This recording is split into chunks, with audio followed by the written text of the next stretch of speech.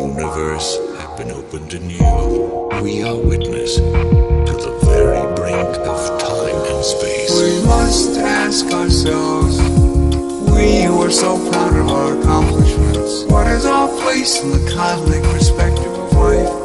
The cosmic perspective of The exploration of the cosmos is a voyage of self-discovery. As long as there have been humans, we have searched for our place in the cosmos. Are there things about the universe that will be forever beyond our grasp? Are there things about the universe that are ungraspable? One of the great revelations of space exploration is the image of the Earth, finite and lonely, bearing the entire human species through the oceans of space and time. Matter flows from place to place and momentarily comes together to be you. Some people find that thought disturbing. I find the reality thrilling.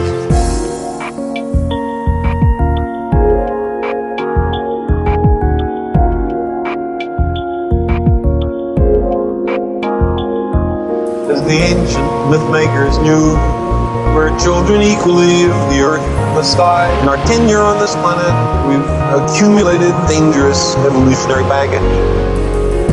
We've also acquired compassion for others, love for our children, and a great, soaring, passionate intelligence, the clear tools for our continued survival.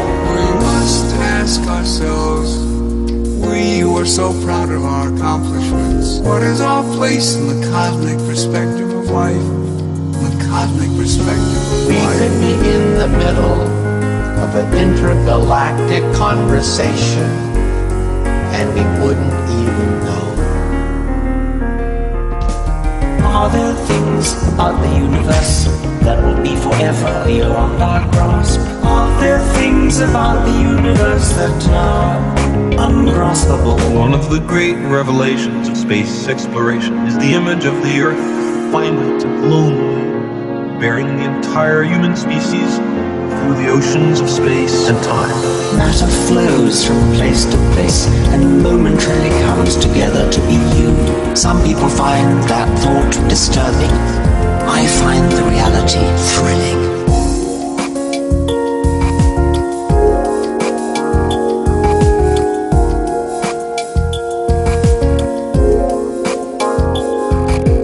We've begun at last to wonder about our origins.